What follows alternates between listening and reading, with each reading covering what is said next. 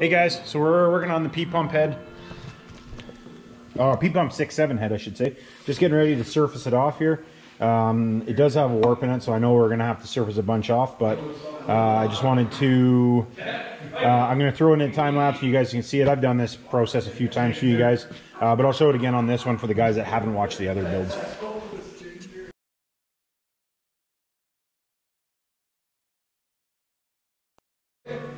Alright guys, we got our surfaced off here. Surface went pretty good, didn't have to take too much off. I think we took, I think it was about 9.5, 10 thou, which is about what I figured we were gonna have to take off. That's where I set the recession, so we were into about 9 to 10 thou, brings us a recession where I wanted it to be. So we're good to go. I'm gonna throw this up on the mill now, and then we're going to O-ring it. But I do gotta do a little bit of thinking on what I'm gonna use for a head gasket, so I'm gonna have to do a little bit with that, because I need to use a 6.7 head gasket, but I might have to port the head gasket to use it. So anyways, and I might drill the holes for the steam. I haven't decided yet. It's a little bit of contemplation before we go ahead. But anyways, that'll be in this video, and you'll see me over at the mill. All right, guys, we're over at the mill. What I'm gonna do here, I'm gonna cut this gasket for, or sorry, this head for 6.7 gasket. I was thinking about which one to do, and I wasn't sure which one to do, but I've decided I'm gonna use a 6.7 gasket because I've never done a 6.7 gasket on one of these. But what I'm gonna do is I'm gonna cut the rings for 6.7 size, like so the diameter for 6.7, and then I'm gonna drill the steam holes, which I've never done in a VP44 head. So hopefully we don't screw the head up doing that, but I'm gonna cut the O-rings first. I think all these heads are roughly the same inside, but I can't see down inside there, so we'll drill one little tiny hole and just see what happens. Worst case scenario, I could put a plug in it if I had to or something. But we're gonna cut all the O-ring grooves. I'm gonna drill the holes for the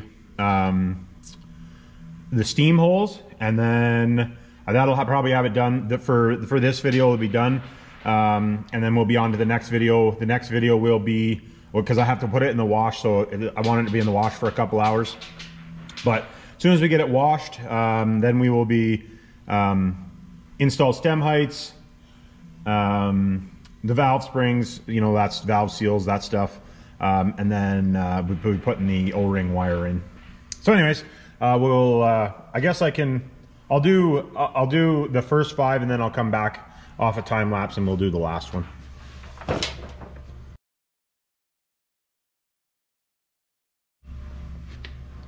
Alright guys, so for the guys that have never watched me do this, this is the cutter that we use, which is actually an inside cutter for cutting inside grooves, but nonetheless, it's a 39 thou cutter. We insert a 41 thou ring. Now on a 5 knot or on a 24 valve Cummins head, the injector is center to the bore, so it's easy to line them up.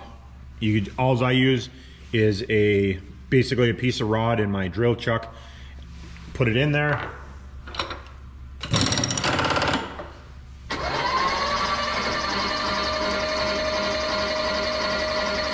and there's lots of ways of doing this. Lots of guys now use CNC equipment. I honestly, I don't have CNC equipment, so I can't do it that way.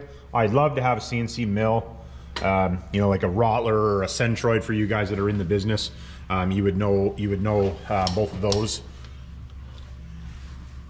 Beautiful machines. They're expensive though. Like I looked into the one that well, they're basically both the same price, but they're like $500,000 Canadian for a basic tooling package in one of those units.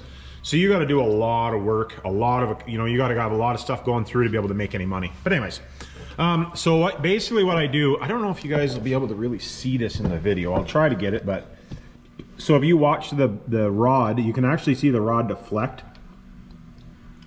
And I don't know if you guys will be able to see that real well, but basically all you have to do is you just bring it over. You can feel it when you're moving down too, but it's not touching there now. And then basically you just have to do the same the other way. This thing's set again here.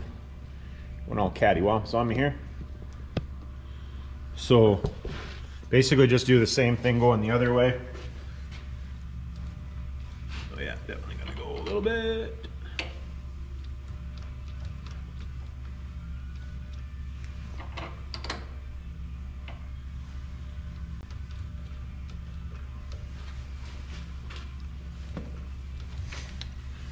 Then all we gotta do is go back down. I put my hand here because I know that if I get 3 fingers under it, I can pull it out without hitting the surface. So it just gives me an idea. It's 500, basically 5.5 inches downstroke, but just you hold your hand there and then you know. Taper back in. And you want to make sure, like I had to machine the bottom of this to get it so that we could use it. So that's just something if you guys are, for you guys that have mills or work in shops or whatever, this, I don't know, it's not really a secret. I guess maybe it is a secret, but it's not a secret like it used to be years ago.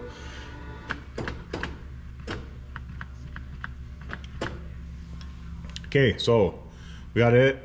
We're good there, we're good there. 19th thou up. Basically all I'm gonna do is bring it down until it touches. Be here soon.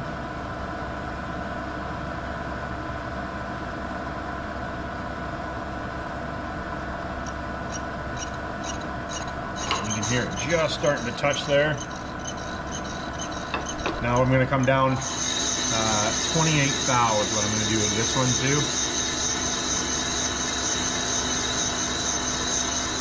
I have a DRO, so a digital readout just above the screen here. You guys won't be able to see it right at the moment, but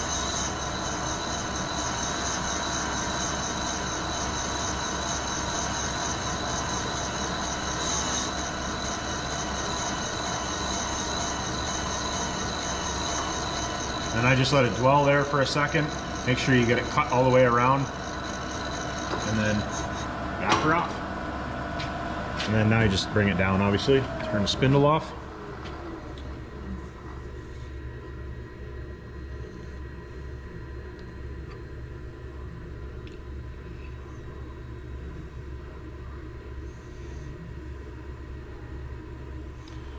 So that's basically all we have to do for that. Now what I gotta do is I'm gonna figure out, I'll put this in a time lapse. I'll drill all these and I'll bring you guys back to the last one. We'll see what happens. I've never drilled one of these heads before, so I don't know what's gonna happen. So for the sake of me screwing around, I'll drill all the holes and I'll show you the last one. It's just drilling a hole. I guess I could do it with a hand drill, but I got it on the mill, so I might as well do it with the mill. All right, guys. We'll drill the last 2 holes. Just it's easy to do the last 2. No problems as far as drilling, other than the drill got stuck on one of the holes, but it didn't break, so we got lucky. But it's not really, you could do this in a drill press, you could do it by hand. The drill bit I'm using here is an 11/64 drill bit. And you just want to watch when you go to break through. Good, right. You're right there, yeah. I don't know if you guys will be able to hear that or not, but you can feel it break through. And you don't want to push very hard when you're breaking through because you don't want the drill bit to catch. And there is something, I think part of the ridge maybe in there or something, the way that the casting comes around. We're kind of right on the edge of it, so you just want to be careful and not grab that edge, right? Because if you grab that edge, you won't like it. Because that's usually where you break a drill bit. So I'm just kind of eyeballing it. That's why I marked it with the marker. These holes are smaller than what's in the gasket, considerably smaller. Well, I shouldn't say considerably smaller. They're smaller than what's in the gasket. That's why I just took the marker. I just took a marker and marked it. And we'll drill holes and they'll line up with it. I don't know. I want to cut some stuff apart, but I need to get some scrap stuff to cut apart. I have a few, but I don't have all of the stuff yet. So I haven't been able to got everything figured as far as that goes. But I do want to cut a bunch of stuff apart just so I can show you guys. But that is her. You got the holes drilled in it.